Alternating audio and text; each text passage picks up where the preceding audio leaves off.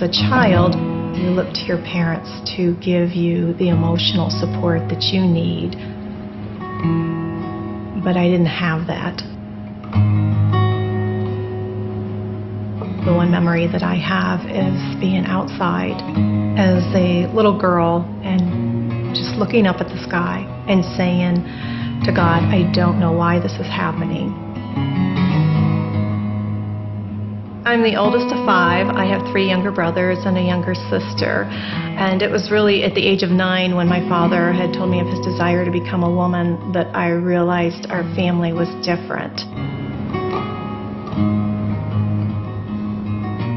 I was doing dishes one summer day. My mother was at work, and my father came in the front door and asked me to come out and sit with him.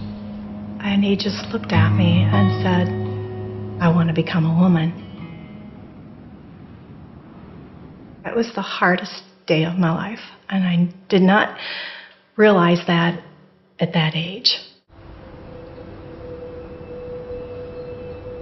By 12 and 13 years old, I started to notice an enviness that my father had for me.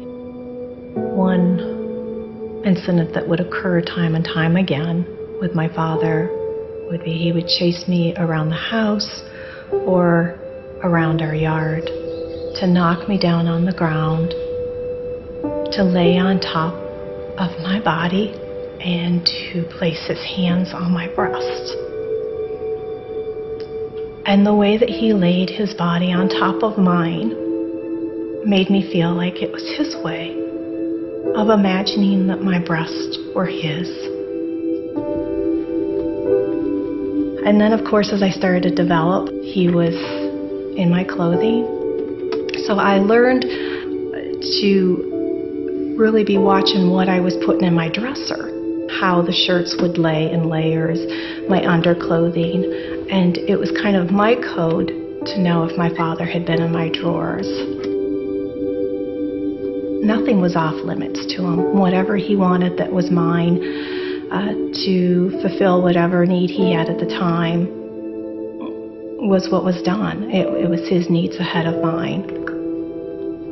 In each stage that I'd gone through, I'd think, oh, you know, Dad wants this experience. And that took a little bit of joy out of me each and every time. As a young girl, it confused me about my own identity and my own sexuality. And that isn't fair to a child, to put them in that type of a situation. What are we promoting to children that are growing up in these environments? And if we say it's okay for, and we should accept, the parents transitioning, what about the effect on the children?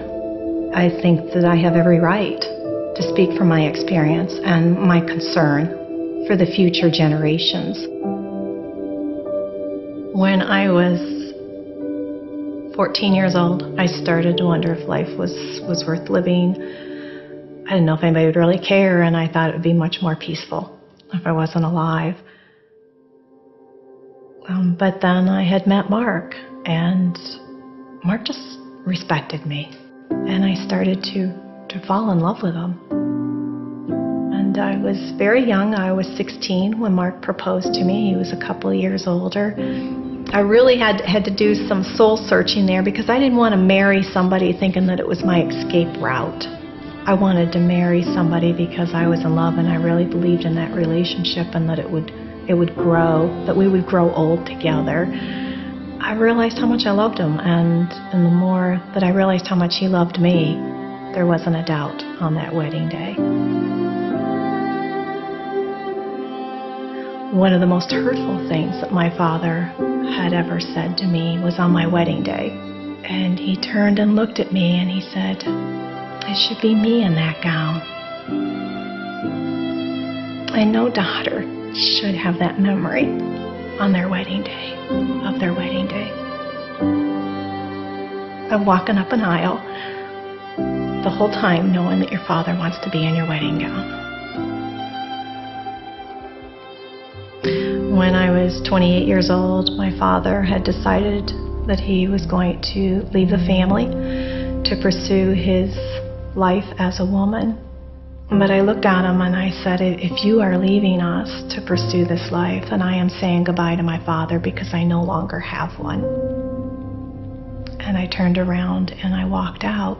He started to take hormone therapy and had his legal name changed from Harold Clyde to Becky.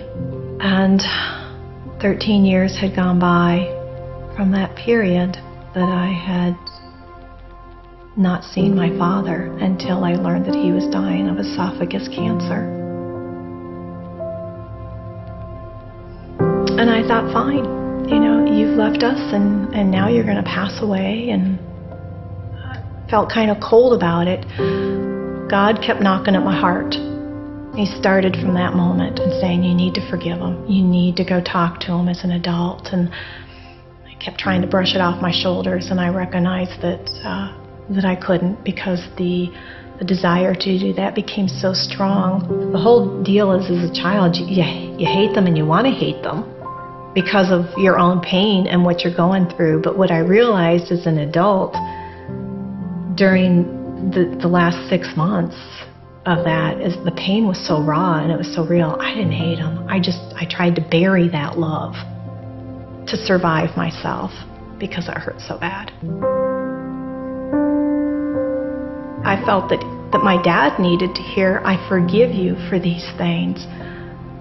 But it was a whole another start of my own healing process that needed to take place. After my father passed away, for the next 3 years, I did research trying to find an organization that came up in support of families and individuals. And I could not find one. It appears that there isn't anybody out there to say, this is how this has impacted my life, of having a father that's transgender, or the importance of having a mother and a father. Children should have a voice. They are the ones that are being used and the main focus point in many arguments. What is best for children? Who better to speak from that than the children themselves?